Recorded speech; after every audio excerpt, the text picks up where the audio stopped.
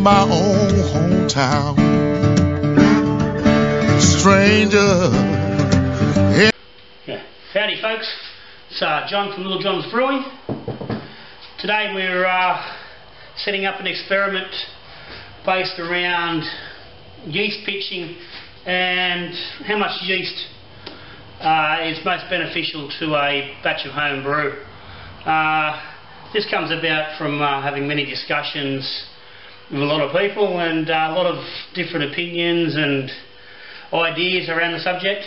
My personal belief is I like to use 2 packets of dry yeast on a standard batch of beer. By standard batch I'm talking 23 litres, 1044, somewhere around there, that sort of range. But I honestly believe myself that any normal batch over about 1040 should have 2 packs of yeast pitched onto it. That's 10-11 gram packs, so about 20-22 grams of yeast. What I've got today, I've got a couple of packs of US-05, courtesy of my local country brewer, thank you Gary, and I've also got a all-in Brewing Gold Nail fresh wort kit, just for the sake of doing the experiment. I was going to muck around with 5 hours of brewing just to do this. I've got plenty of beer on tap in bottles at the moment, so this is really purely experimental. I might get a few bottles of nice gold nail out of it myself, I hope. I've not used this kit before. This is only my second fresh wort kit I've done, so it's just a simple base to use. I can just pour it in and get it done.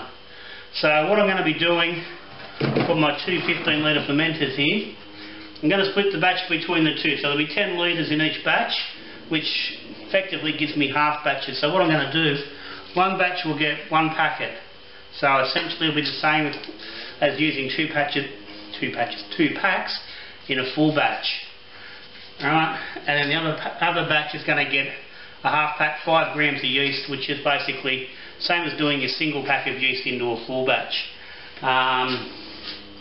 It runs pretty close to the 1 gram per litre of wort, which I've seen a few people throw around as a recommended level, and it's certainly in the same sort of ballpark as what I sort of support with those 2 packs.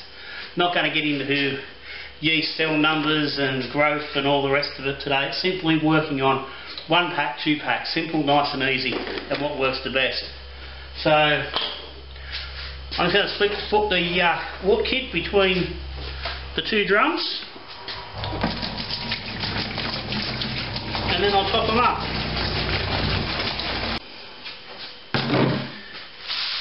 Okay, so that's the wort kit in,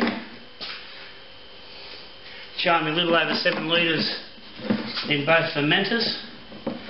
I think this wort kit's meant to be 15 litres,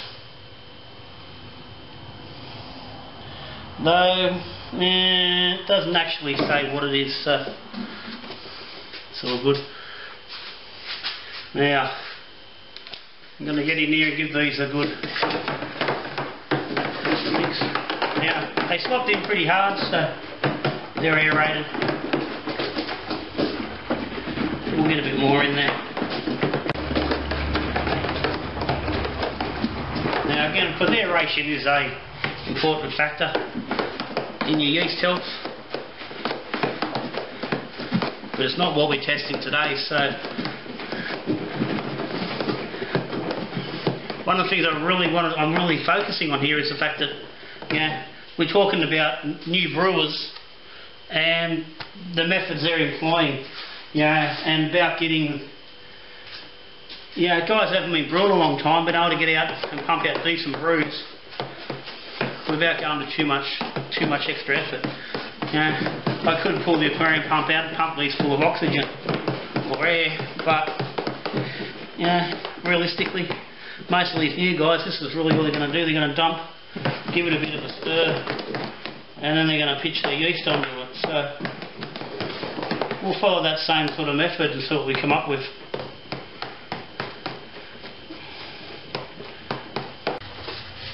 Okay, so I've given them a decent mix up, good splash, splashed a bit on myself, a bit all over the place.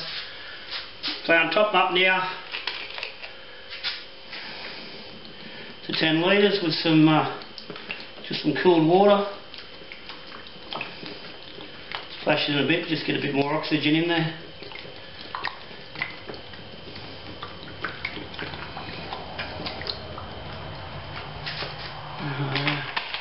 Now I was going to go to not 10 litres. I'm thinking I might just go to 9, just so we're not cutting the back too far.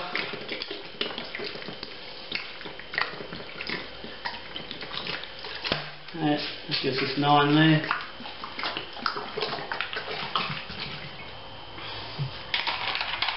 Now I'm not going to dry hop these brews. I know it's a fairly common practice with the fresh wort kits, but this one's actually got a little bit of late hopping in it. It has got, it's Columbus for bittering, and we've got some Centennial on a 10-minute boil, it says, for a couple of IBU, and also a flame out. So there should be some hop character and flavour in here without going any further. There's 30 IBU all up. I normally push me up gold nails anywhere from 28 to 32, so they're in that sort of range, so I'm not too worried about going any further with it. I'm not going to dry hop, we'll just let it go as it is and see how it comes out. Give this a little bit more of a mix.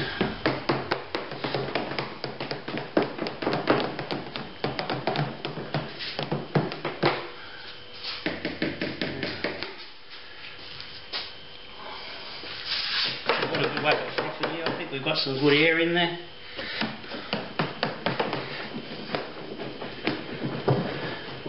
And again, as I said, I would prefer to run the pump in there for a couple of minutes to get a lot more air in there.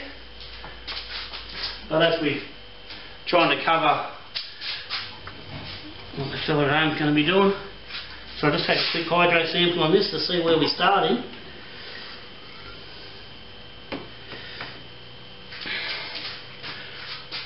Looks quite dark.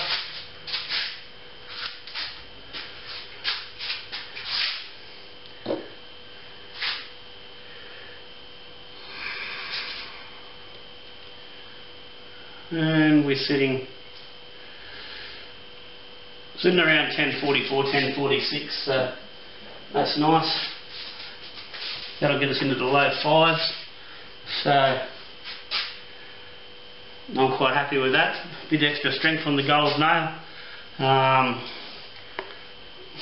Not a brew I consider to be something you're going to sit down and smash out plenty of.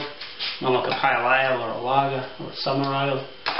And I'll probably let this run me into winter a little bit. Now, I'm only going in dry with the yeast. I'm not mucking around with rehydrating, and again, this is not my recommended method for adding your yeast. I'd much prefer to see it hydrated and get it ready and going, but again,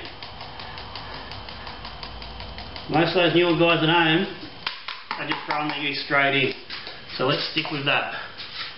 So they're in. Give that a little bit of a stir and get that yeast into the brew, so I can start soaking up that moisture and coming back to life.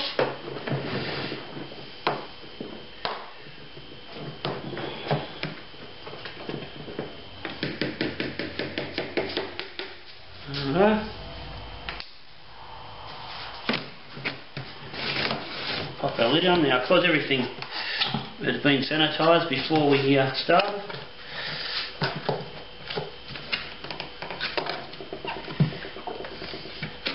As we've got air there.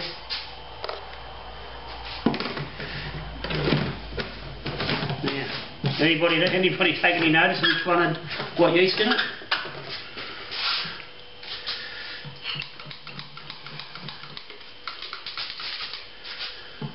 We'll put a bit of sanitizer into the Go there, lockies. There's nothing dangerous there. Now,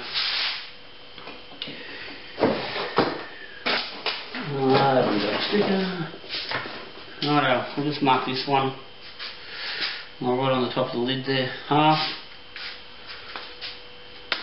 Nice and easy, so we know what they are. So they're done. So I'm going to just set these on the garage floor and just let these ferment at ambient for the time being. The garage is sitting at the moment on 19 degrees.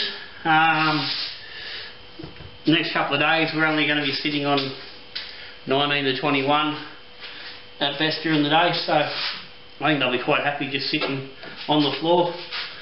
I've still got a brew in the fridge. I really don't want to bottle today, so the weather worked for me, cooled down. So these will go on. We'll give them a couple of weeks, bottle them up, and we'll come back and we'll try it then and see what difference there is between the full pack of yeast, or what would be 2 packs, and the 1 pack. Until then, good brewing.